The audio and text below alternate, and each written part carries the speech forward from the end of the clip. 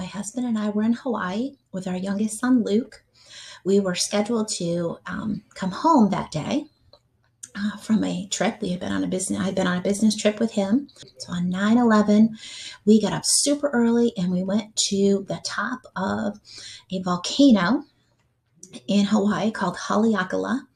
Very popular with the tourists. It's supposed to be the first place to see the sunrise over Hawaii. So we got up at like 3 in the morning to drive to the top of the mountain and watch this beautiful sunrise. And lots of people were there. We were, listening. I was carrying our baby. He was just a couple months old. And we couldn't figure out, people were talking about, flying into buildings and all these crazy things. And Mr. Dobson and I couldn't figure out, what could they possibly be talking about? Like, must be some new movie or something going on.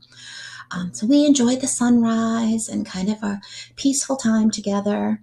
And we got back in the car, turned the radio on. And lo and behold, we heard about the airplanes flying into the Twin Towers and the Pentagon. And they didn't know about the, there wasn't anything really talked about with the plane in Pennsylvania yet. But we couldn't, we just couldn't believe it. We were overwhelmed. We stopped because we stopped at a ranger station on the way down the mountain. So I could call my parents because we did not have cell phones then. And my parents were frantic when we talked to them. They weren't sure what time our flight was. So for all they knew, we were flying at the time. So they were so happy to hear from us. And we ended up staying in Hawaii for, I think it was 4 or 5 extra days, which sounds glamorous, but unfortunately, there's no other way to get home other than to fly, unless we're going to start paddling a boat. So it was really unnerving flying home.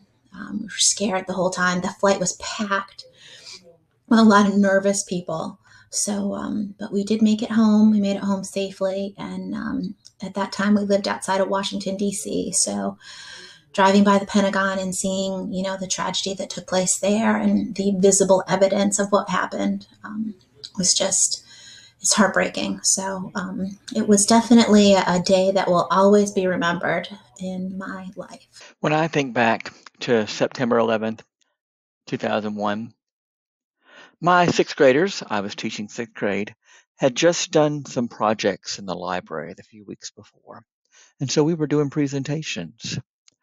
And there was a knock on my door, and a colleague of mine who was in another grade level, who had planning at the time, came and said, there's been a terrible accident and a plane has struck the one of the Twin Towers in New York.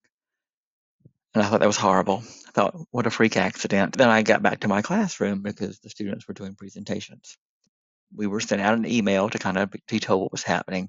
The principal said that at a certain time, we'd all tell the students that we had. That way, at one time, all the students in the school would find out. So, you wouldn't find out in one class, and then someone else would tell someone else when they went to the bathroom or the water fountain. Parents were, of course, coming to get their kids just because they wanted them to be close to them on such a traumatic day. We didn't know much what was going on. We told them what we knew. Afterwards, most entertainment just kind of stopped. All the TV stations and radio stations were covering news, and it was on throughout the night. I remember that. And it was just numbing. I couldn't believe this happened to our country. I go back to work the next day, and it's then I realized that I had a personal connection to it. That summer, the summer of 2001, I had started a program through National Geographic. They were helping teachers as we were on the process of getting national board certifications. They brought in teachers from across the nation into a workshop.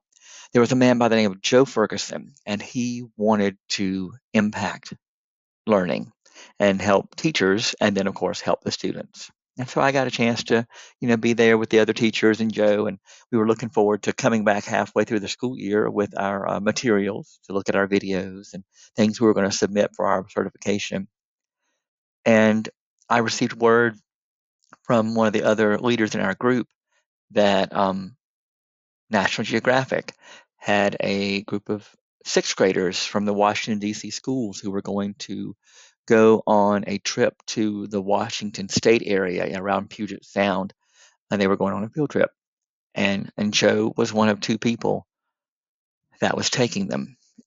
And all those students, along with Joe and Ann, the other person's name was Ann, they'd been on the plane that left the Reagan National and crashed into the Pentagon.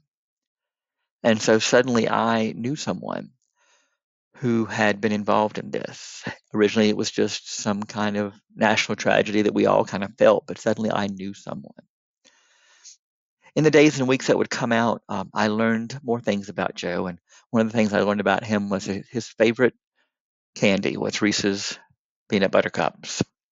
So one of the things I try to do every year on 9/11 is have at least one of those Reese's peanut butter cups for Joe in salute to him.